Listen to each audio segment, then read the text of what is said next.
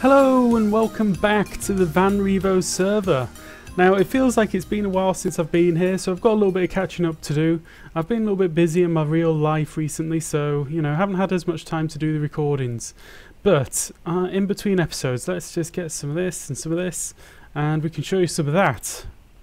Now this wasn't here in the last episode. This is actually a sugarcane farm with a pumpkin and melon farm inside, and it is producing like crazy. I actually recorded a time lapse with Ferdig, but Ferdig's been busy as well, and you know, just various things going on in life, so I haven't actually got that at the moment. But if I get it later, I may put it in the middle of the episode. Now look at this. This is overproducing. It's filled up all of these chests, and the produce has now got nowhere to go. Oh my goodness. Let's put some of this on, and let's do a little bit of stacking up like that. Get some of the things, and let's see what I've got. Pumpkins, melons, everything. So yeah, this thing is going really well. I'm really liking it. It looks like it's been picked through a couple of times by me already as well, because I'm going to pick up some pumpkins as I go today. Because we're getting close to Halloween, I'm going to do a little bit of Halloween decoration on the server, and I want to use lots of pumpkins. But that's a bit of a side project for today. Today I've got a big build that I want to do, which is going to be a community iron farm right in spawn. You may or may not have seen the short video by Redstone Hacks where we actually took down the iron farm in a time lapse in the not the iron farm, the Iron Titan, which was in the centre of spawn. God, look at all that melon. I need to do something about that. Do I have any more pumpkin over here? Yeah, we did a little time lapse together and uploaded that, or he uploaded that. Oh yeah, I've got lots.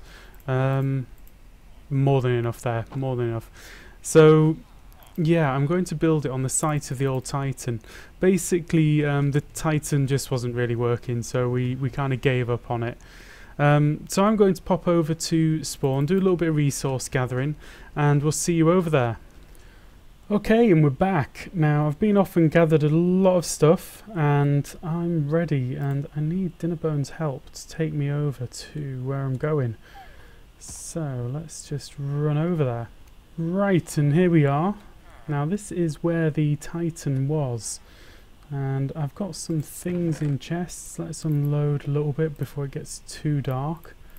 And, let's see, a bit more redstone, because I'm going to need a lot of redstone for this, if you hadn't already gathered. And I also need an ender chest. Let's see, is there one down here? Can't remember. Okay, let's leave Dinnerbone down here, because I've got everything off you. That's fine. And let's have a little look downstairs, see if there's an ender chest down there. I can't remember. So this is basically what was underneath the Titan, where everything was going to get sorted out and items pushed through the portal, but that didn't happen, so I tidied it up. I gathered up all of the resources which were used to build the Titan and put them down here. And I sorted them out a little bit as well. So those two chests are just a bit of junk really, I don't know, odds and ends. Then lots and lots of other stuff. So let's have a look. I want to get myself an ender chest up there. I want to get all of this out of here, and yeah, I think that'll do for now. Might as well grab a bit more food. Let's do that. Now I need something to go at the bottom of this build. Okay, let's take those and some of that, because that's going to go underneath. Yeah, okay, I think that's enough to get going with. So let's see, is there a bed there? Did I see a bed? No, I didn't. Let's hope somebody's sleeping. No, they're not. Oh, jeez. Okay, so let's go find a bed and get rid of the night, and I'll be back in a moment. Okay, and we're back, guys. Now it's time to start building this thing, and I'm going to build it right here, right in the middle. Now, if you don't recognise this, this is actually where we spawned in on the very first day. This is where we all spawned in and all that derpiness happened. And it didn't even seem that long ago, but look at everything that's changed. It's crazy. You can just see the drone over there. You can see the shopping area over there. That is absolutely booming. There's loads of shops popping up all over the place all the time. But right here is where I'm going to build my community iron farm. And anyone can come in here and use it, just take the iron that they want. It's not going to be terribly productive, but it is going to be extremely efficient. So I'm going to be building the 100% efficient iron farm, which is my design. And yeah, I thought that would be fun to do. I've been collecting the redstone for absolutely ages. So let's do a little bit of marking this out, because you're going to be able to get down below, and I think what we're going to do down there is turn that into a bit of a community storage area. So a bit of a general exchange and mart. So if people have got extra stone that they don't want, they can put it in some chests, and people can come down here and just pick up bits and bobs. But you know, that's sort of not sure yet at the moment still. So let's do it like this, and yeah, I think this is going to work out okay. So 1, 2, 3 and 4. I think I can do it like this. They'll probably go down by 1 each time. Hi. Oh yeah. Ah! Oh, I always forget that's going to hurt. I always forget that. Okay, so let's do a little bit more of this. I'm going to cover all this over, so that's not a problem. This is just for the down below lighting area.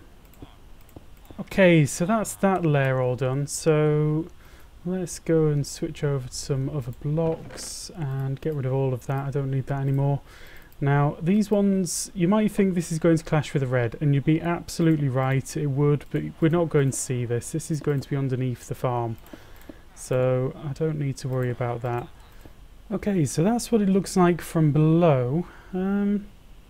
Yeah, I think that's okay. I'm going to take this tube out because it's no longer needed, and I'm going to tidy up this middle area as well. And up top, when we get up there, is I've just filled it in with the blue clay, because you're probably not going to see this. Anywhere where it does poke out, I'm going to tidy it up with something else just to make it look a bit nicer. So let's go and get some of this redstone in hand. Now I'm going to use almost every single last piece of this, so yeah, this is going to be a big lump of redstone. Now where is the centre? Where do we think the centre is? I think if you're looking at it, it's going to be around about here. So if I just put in, whoops, no, not like that. Let's get those off the offhand, because that is going to annoy me when I'm building. So let's do it like that. And yeah, I think that way.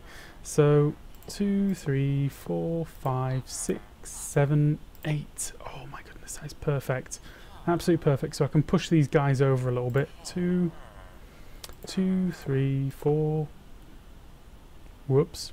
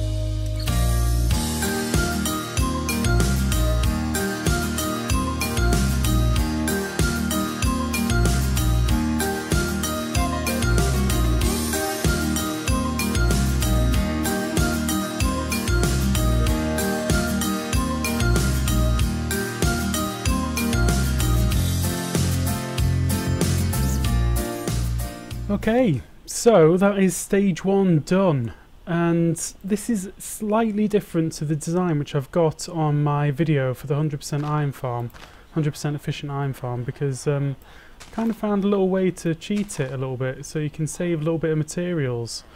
I say save. It kind of depends on your point of view of saving materials, because I can fill this up with sea lanterns now. So of the rest that I would have had filled in with redstone, I can use sea lanterns to do that, which is also kind of expensive. But thankfully, we have got an amazing sea lantern farm, an amazing guardian farm, I should say. So with thanks to Mind, I actually have all of the sea lanterns that I need. He's away this weekend, so I haven't actually asked him for these, but I will pay him back in full, whatever he wants. I don't mind, I don't care, because I've got a lot of sea lanterns here. Have a look at this. Oh my goodness. There's more than I remember. So, yep, the next stage for me is to cover all of this in sea lanterns and add 3 layers of sea lanterns above. And yeah, we'll see how we go. So, we'll be back in a bit. Right, and we're back. Now, this is all of the sea lanterns in place. This is always so much bigger than I remember it. I heard an Enderman. Where did he come in? Yeah, this is huge. I always forget how big this is. So, let's go up top. This is just one solid block of resources. So, yeah, next up is I need to get some ice on this level here, and I need to cover it in packed ice initially, just to cut out the light from here. And then I'm going to have some water streams. Look at all that lot down there. Huh? Let's see if I can hit one. A bit higher. Yeah. Anyway, so so I need some water streams to push the items that are going to come up through this to one end. So maybe what I need to do first is actually get these villagers in place, properly homed where they're going to be, and get some doors in place as well, just to make sure this is all working. So let's do that next. So I need to find the middle of this area here. So we've got 1, 2, 3, 4, 5, 6, 7, 8, 9. So this is the middle. So if I just put in a couple of blocks there that just remind me that this is the middle. What do I have? Can I use blue? I think I've got blue. I don't have any blue on me. Okay, so let's use those two.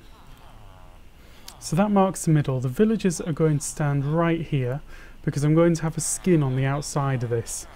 So yeah, all that I need to do is really build up the skin on the outside and then just bring the villagers up close. Oh, that could have been dangerous. Baby zombie in there could have wrecked them. Okay, so I'm going to put a skin on one wall here and on the other wall on the other side. Get the villagers in place and then place my doors so that this is actually becomes a working iron farm. Okay, we'll be back in a moment. Right, so it's time to put in the doors, and I've decided that this is the right height to put the doors at. So yeah, I need to cover all of this in iron blocks as well, as and when I have them, because right now I don't have any. I've completely ran out of iron blocks. I used a lot of them to build this, and I know that even if I tore all of this down, I'm not going to have enough to cover this. So yeah, that's going to be something that I just have to pick off as I go. But for now, let's just tidy that up. Let's take that away because that is not helping the look of it. So let's get some doors on here. Do I have any doors about me? Not a single door.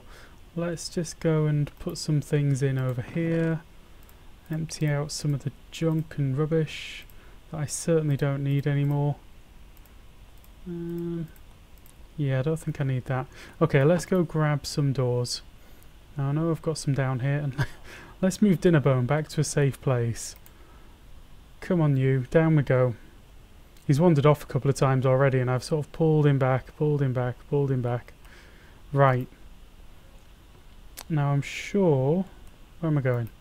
Down here? Yeah, that's it. I'm sure that there are some doors down here from the Titan. And not that one. That one. Okay, so I only need 22 doors. 24 doors? Yeah, 24 doors actually. So yeah, let's get those and put them in place and actually make this into a working farm. It's going to be a bit messy at first until I actually sort out the gathering system so that the items get collected up and not just fly off in all sorts of directions. Could be quite amusing for the first few days, because I'm not going to finish this today. This has taken a lot longer than I imagined it would. So I'm going to sort of tidy this up, turn it into a working farm, and then come back and finish off the top layer just to get all of the items collected down. So for those days in between, it's going to be quite funny, because there's just going to be iron flying around the place. So let's get this, and I just want 6. Now, which quadrant of the world are we in? We are in the negative. Fantastic. That is brilliant. That means that this iron farm is going to be centered perfectly without me having to worry about it. And I'm just going to put 6 on the outside. So, yeah. If you're in the negative... Have I done this right? Oh no, don't tell me I've put them off centre. Oh no, what an idiot. Okay, I'm going to have to move those guys across a bit. Not because it's going to affect the actual farm working, but because it's going to annoy the heck out of me. Oh dear, okay. Let's go around the other side and put sort of 6 more doors down on each side and just see how we're going. Because I'm pretty sure I've got at least one side exactly centered. 1, 2, 3, 4, 5, 6. Right, that looks okay. And then 1, 2, 3, 4, 5, 6. Right, that is exactly centered. So what did I do wrong? I mustn't have been paying attention. But for now, for all intents and purposes, that is a working iron farm. Now what you'll find is it'll spawn the golems right in the middle of this, and you'll get the suffocation damage on the golems. But because of the design, the golems will spawn every single time there's an opportunity to. Now some of the iron farms, they miss those opportunities. This one does not. I need to sort this out. I'll be back in a moment. Okay guys, that's all I've actually got time for today. So thank you very much for watching. I hope you enjoyed the episode. If you did, please do leave a like, and I hope to see you again soon. Goodbye.